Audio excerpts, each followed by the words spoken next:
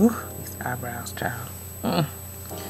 Why does Kim have an assistant?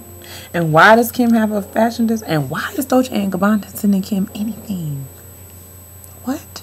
Where they do that at? I feel like her boobs grow by the episode, and I really didn't like any of the dresses that she had on. I mean, I just feel like I'm distracted. I think if her boobs were smaller, maybe I would like them, but I can't. I can't get into them because I can't get into anything that she wears because I feel as though her breasts are taking over, and she's such a white girl. Like she is the stereotypical white girl with the black girls all the time. Like, and that really just gets under my skin a little bit because it's like everything that she does, like her little side jokes about, you know, I'm gonna snatch this hair off and y'all gonna poke your hairs in. Yeah, you know, she's really insecure about her hair, so she was like, if I get it first, then they won't harp on the fact that I wear these RHOA party wigs. I'm very interested to see if Candy's mom is going to fold, bend, compromise. I don't know how to say it. I doubt she will. Let me just say that her curls weren't crunchy this episode, so I can't really shade her for that. But I really, my heart went out to Candy. And because I don't know about anybody else, but I am a black woman with a black mother. So I have so been there where you are crying and all emotional and all the tears, and your mother is looking at you like this, completely unfazed, like unmoved by anything that you have to say. I understand where you are torn between, and I understand the challenge of having a difference in opinion with your mom, and being torn because you don't want to disrespect her, you want to please her, but at the very same time, it's your life, your decision that's at stake. So that whole thing really got to me, and I got quite emotional on the elliptical today. I didn't cry, but it was just like, dang. Like, when black moms have made up their mind, there's not much that anybody could do to change it. And my mother is like Candy's in that the worst is always, you know, assumed to be what's going to happen. Like, the worst is always assumed to be inevitable. And I understand where Candy's mother is coming from, because it is a cause for concern that old boy has 4 baby mothers. And it is a cause of concern that what these kids and how these kids were raised is definitely going to impact Riley. So I understand that whole dynamic, but at the same time, Candy says she's happy. But yeah, I think that it sucks, and I feel bad for her. When shout out to Candy's aunts and uncles, especially when Bertha said that, you know, everybody's hoping for the best, but if not, you know, Aunt Pearl, Aunt Penny, Nuck, Bebo, Doo-Wop, and them will be there to pick up the pieces. Now, if that, we are a family like a giant tree branching up towards the sky. Like, that just was just like, see, that's why I need me a black family. Okay? That's why I'm so grateful for the one that I got, because no, everybody's not gonna do what they're supposed to do technically. And you know, but you gotta jump out on faith, and you have to, like, you know, follow your heart in certain things. And if not, then your family is the one who's gonna be there to pick up the pieces. I was just like, yes, Auntie, whoever.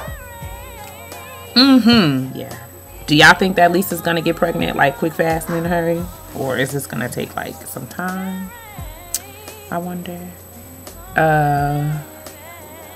Anybody who feels like Ed should have this baby, send me an email and I'll get a petition over to Bravo.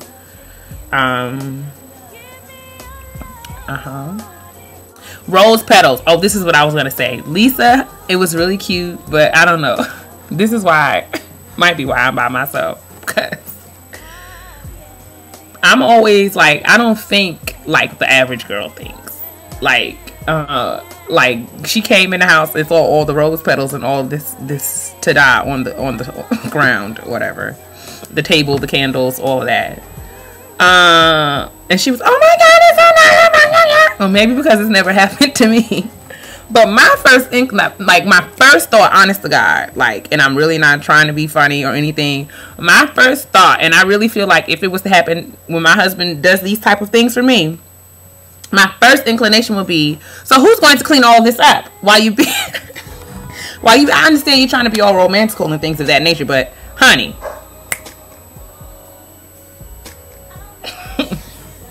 All right, now on to the nitty gritty in the Nene, Kim, and Sheree saga. Now, last week I said that I was proud of Sheree for bouncing back after her difficulties with her husband, and I still stand behind that. But this week, Sheree reminded me of the reason why I didn't like her. Like last week, it was kind of like, oh, Sheree might be okay, but now I remember, it all came back to my remembrance as to why she gets on my nerves.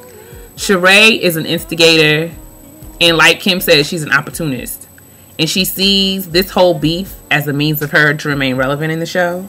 So she keeps fanning the fire, and it gets on my nerves. Like, I enjoyed how Kim and Nene reconciled their differences, and that was really cute. I thought it was quite big of Nene, but you know, I don't really trust Sheree. She looked good in them leather pants. And shouts out to Bravo for acknowledging the thick girl. And it was good to see Sheree had a little shape on her. Because, I don't know, it's no shade intended. But to me, Sheree doesn't really have the softest and most feminine of faces. So to see that she's got a little body on her, that kind of warmed the cockles of my heart. It was like, alright, Sheree, I see you. I think Sheree's friend Tanya is like the Tomb Raider or something on the law. Like, I think that she could be Lara Croft. Like a black Lara Croft. If Lara Croft was black and had a short haircut, it would be Sheree's friend Tanya.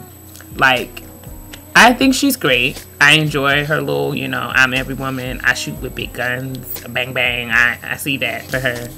But I don't like the fact that Sheree's the last person who needs a gun as far as I'm concerned. Because she's fickle and she's dramatic and she has 2 small children. So I don't appreciate the guns in the house. And I don't think that Sheree needs a gun because Sheree is dramatic. And I could just see her going to get that gun like, and you know what? And boom! And shooting her mother or something, like, God forbid. But like, just because, you know, just her personality, she doesn't need a gun. I didn't really think that necessary. Sidebar, I think that I'm gonna start doing my workout in conjunction with the Real Housewives of Atlanta because I was so enthralled into what was going on the television. I did 60 minutes of cardio today, which was just like, I didn't know that I had it in me. So I think that I might be, you know, getting ready to plan my workouts around television programs. Just a thought. But yeah, I'm interested to see if Sheree and Kim are really gonna like throw hands, and I'm interested to see, you know, how it's all gonna pan out. So let's get back up the next episode 3 and let's discuss.